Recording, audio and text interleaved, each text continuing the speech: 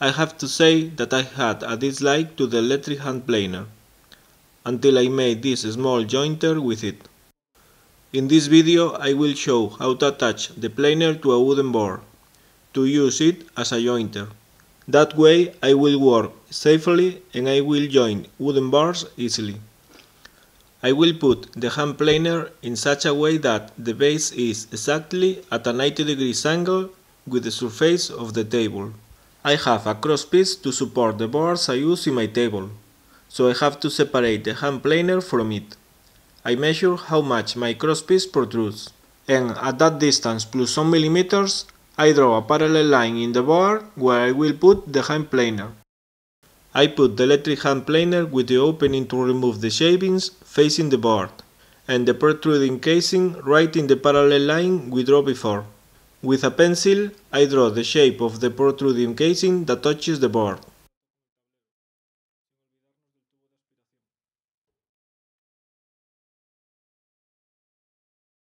I can't forget the opening to remove the shavings. I enlarge the opening to remove the shavings drawing. I draw a line 1 cm from the casing's drawing. I drill some holes and I cut the shape of the casing with my jigsaw. The other line will help me to shape the hole with a rasp, so that the casing fits into it. I shape the hole, and I check how fine the planer casing fits.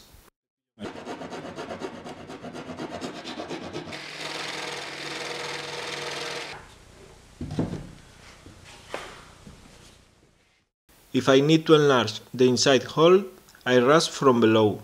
That way I won't chip the board. At the end, I had to connect both holes so that the casing fits. The metal sheet in the base and the blades must touch the board. I must make sure that I can put the metal sheet at an 80 degrees angle and parallel to the edge of the board.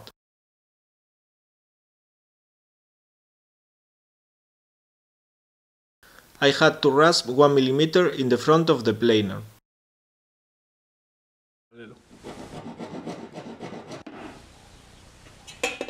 Now it is parallel to the edge of the board. I put a piece of wood below the handle and I draw the contour.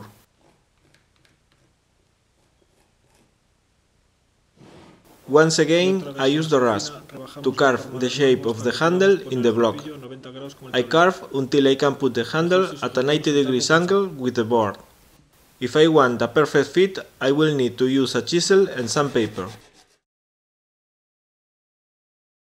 If I paint the handle with a pencil and I put it on the block, I can see where to remove more material. I must be patient, removing material and checking until the electric planer is at a perfect 90 degrees angle. Once I have it at 90 degrees, I clamp the block to the board. I must be careful to keep it in place while I clamp it. I turn the board and I fix the block with some screws.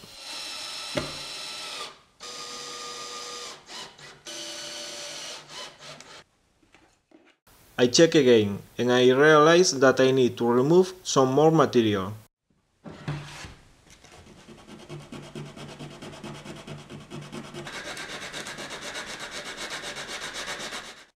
Now it is at a perfect 90 degrees angle, at least all the perfect my square is. I draw the inside part of the handle in a small piece of wood and I cut it. With this small sheet of wood and the piece I cut before, I nearly reach the height of the handle. I put them in the inside part of the handle, activating the trigger. I make a couple of guide drills in the pieces of wood. I make the same in the other side of the handle. And I screw them. I will screw a piece of wood on them. In the front of the electric planer I have a hole to install a guide. I mark the board using a screwdriver through that hole. and I drill a 6mm hole. I insert a 6mm threaded rod in the planer hole. I put the planer in place, inserting the threaded rod in the hole in the board. I put a washer and a blocking nut, both in the side of the planer and below the board, and I tighten them. I check that the depth regulation works. I put the piece of wood on the handle. It swings, to make sure it will press the handle when I screw it.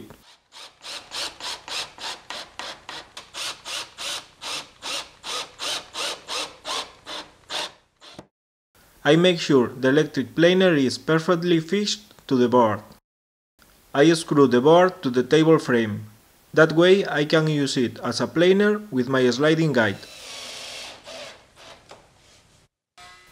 I route the grooves the same way I did in the table, just because I thought I would need them to move the sliding guide.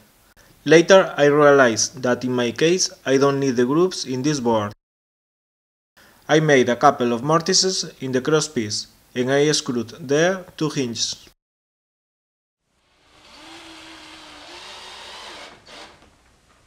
The hinges must be even with the top of the crosspiece. I put the board with the electric planer on the table frame, and I screw the hinges from below.